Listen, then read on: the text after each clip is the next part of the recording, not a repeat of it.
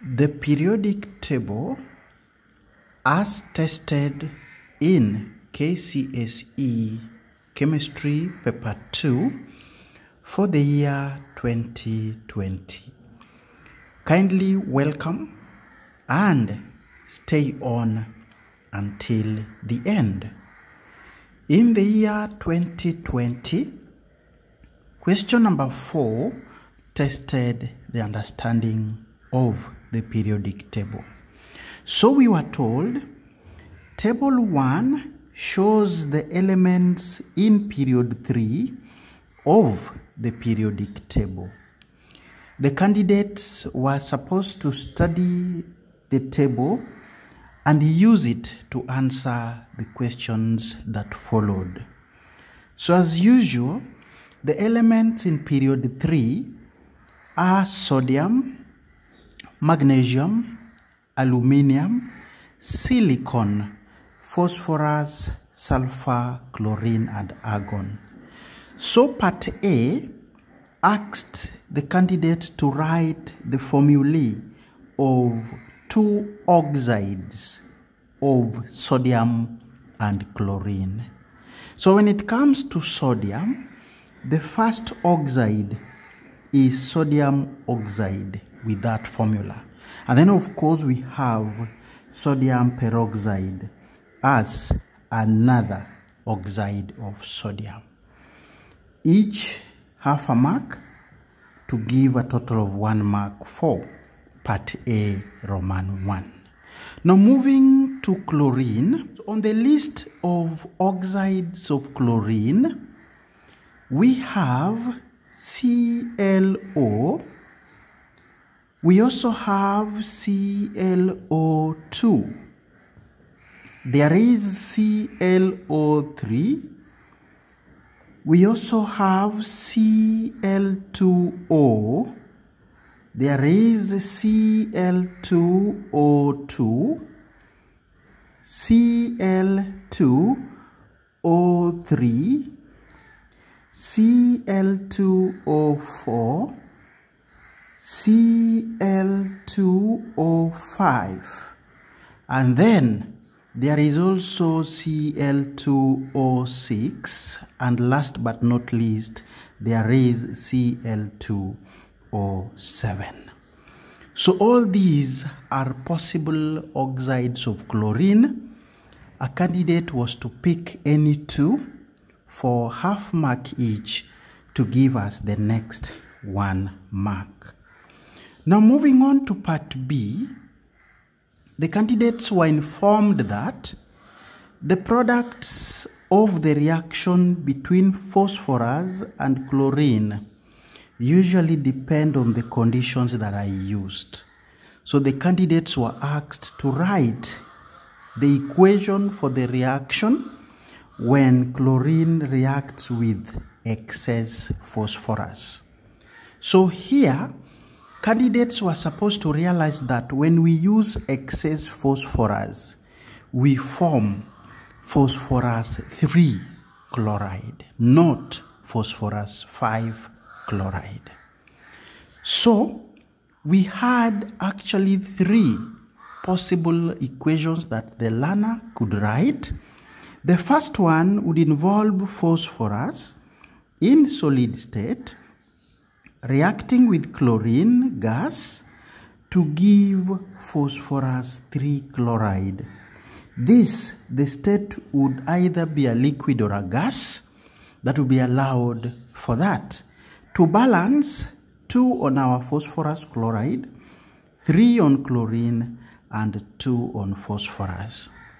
Apart from these, the second equation that was allowed was P4 in solid state reacting with chlorine gas to again give phosphorus 3 chloride. Again, we would allow liquid state or gas. To balance our second equation, a 6 on chlorine, a 4 on phosphorus 3 chloride. Finally, the candidates had an option of giving us P10 in solid state reacting with chlorine to give again phosphorus 3 chloride. We would still accept liquid or gas as the state symbol.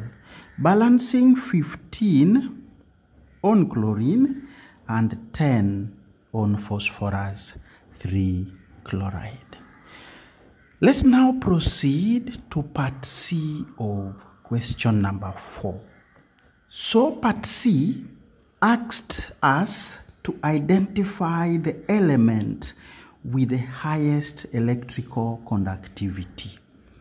Now, going back to the list of elements in period 3, we have sodium, magnesium, aluminium. These three, as we said, are metals. Then we have silicon, which displays properties of both metals and non-metals, and we called it a metalloid in our discussions. And then proceeding to phosphorus, sulfur, chlorine, and then argon. These are non-metals and therefore are non-conductors. So going back to our three metals, we said they are good conductors of electric current because they have delocalized electrons. Silicon is a semiconductor. And then of the three metals that we have here, we explained that conductivity depends on the number of delocalized electrons. And as we know, sodium has 1, magnesium has 2, and aluminium has 3. So the answer here would have been aluminium for the first mark. And then we explained that it has the highest number. It has the highest number of delocalized, which we can also call mobile electrons for the next mark. Moving on to part D, the examiner told us to describe an experiment that can be used to illustrate the variations in the reaction of sodium, magnesium, and aluminium with water. So in this question, the reactants were already given by the examiner. There is water, and then we have our three metals. What a candidate needed to have done is to simply show the differences in the rate of reactions of these three metals with water. So we would begin with sodium, and as we know, sodium reacts vigorously. Sodium reacts vigorously with water. And we know that as it does so, we will produce a hissing sound. So this vigorous nature of the reaction between sodium and water was the marking point for 1 mark.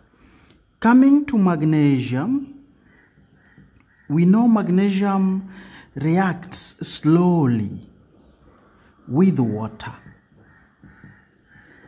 This slow reaction of magnesium with water would be replaced with production of bubbles. Of course, the bubbles are normally very, very tiny. So reacting slowly would score for 1 mark. And finally, a candidate would tell us that aluminium, on the other hand, does not react with water. This could be replaced with no bubbles being formed. So, dear candidate, this question was more or less asking us to describe the rates at which our three metals react with water. And as we do so, we were to give the differences, we were to give the variations in the rates of these reactions. Lastly, part E of our question asked us to state and explain the differences in the melting point of 1 chlorine and argon and 2 magnesium oxide and silicon 4 oxide, of course beginning with chlorine and argon. Now we know chlorine is a halogen and exists as diatomic molecules. Argon is a noble gas which exists as isolated atoms with no bonding at all, monoatomic. So this is monoatomic, this is diatomic. Of course, we expect the van der Waals forces to be stronger in chlorine than in argon. So that makes chlorine to have a higher melting point. To have a higher melting point than argon. For the first mark, we'd go ahead to explain that chlorine is diatomic. Chlorine is diatomic, while argon is monoatomic. So what would happen next is that the van der Waals forces, in chlorine are therefore stronger than those in argon. That would give us the next mark for explaining why chlorine has a higher melting point than argon. Finally, for the year 2020, KCSE Chemistry Paper 2, we were asked to again state and explain the differences in the melting point of magnesium oxide and silicon oxide. Now, getting back to our information about bonding, magnesium oxide would have giant ionic structure, while silicon 4 oxide would have giant atomic structure. Now, both substances usually have very high melting point, but all the same, we know that magnesium oxide has a higher melting point